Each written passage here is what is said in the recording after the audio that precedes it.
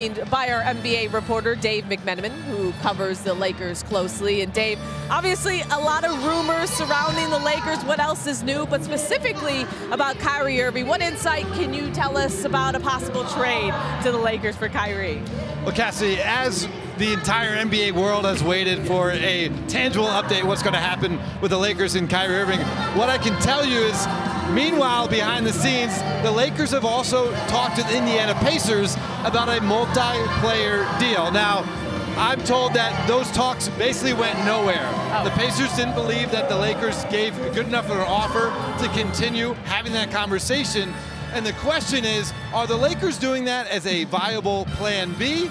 Or are they doing it because they didn't think that the Brooklyn Nets were being serious about trading Kyrie to them? And those are the kind of dominoes we have to find out as they fall moving forward, which is the most feasible path to the Lakers to get better, because they are not done. They need to make deals, or one deal or multiple deals, between now and training camp to get their team back to contending status. And look, this is not just about the rookies. There's a lot of deals and conversations happening in these stands. And also for LA, a new era, Darvin Ham taking over.